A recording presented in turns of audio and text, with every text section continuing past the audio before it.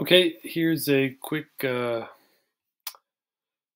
of quiz 6. So first we got this grid and they ask you to find a 0.53. So remember that it's kind of like algebra. The first number is horizontal, the second number is vertical, but we start at the left corner of the screen. Okay, so 5 is 5 to the right from this blue point by A. So 1, 2, 3, 4, 5, and then 3 down, 1, 2, 3. Okay, look where that takes us there. Question 2, now the 0.35. Okay, well, 3, 5, we got to go 1, 2, 3, and then 1, 2, 3, 4, 5 to get to that point. Okay, the point D, again, trying to find where things are located. What function should be used to draw a box? Well, a box is like a rectangle or a square, right? And rectangles and squares are both polygons. Okay. Consider this command, which represents the radius. So do you remember which of these was the radius? We have some parameters for the center. We have a parameter for the radius, a parameter for the thickness of the line and the color. So if you don't remember, you can always go back and look at the lesson. And then again, so then you have to find which of these is a line color. Now, this is a question about loops. We use for loops instead of while loops when. Well, one of the big things about for loops is we have to specify how many times the loop is going to run.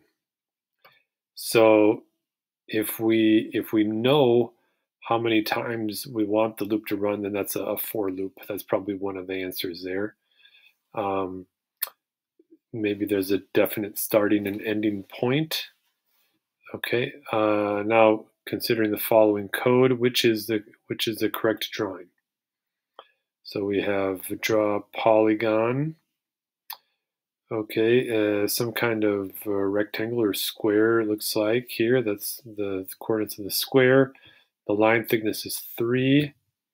Then you've got black and gray. So you got to figure out, are they saying that the line is black and the inside is gray? It looks like all the lines are black. So we can assume that one right there is the line color. So then the last parameter must be the shading. Okay, so this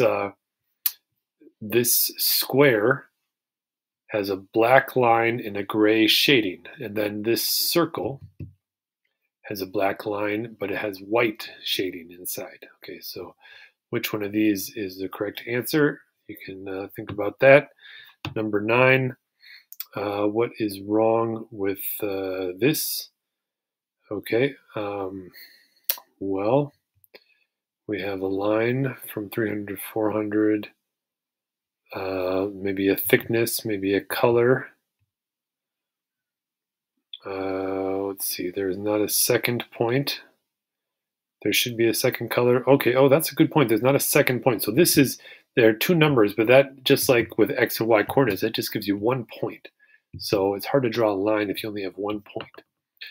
And then what is returned by the code range from 20 to 100 going by 30s? Okay, so we're going from 20 to 100 going by 30s. So 20, 50, 80, and then we should be done there. Okay, so there are some pretty big hints on the quiz. Hope that helped, and good luck.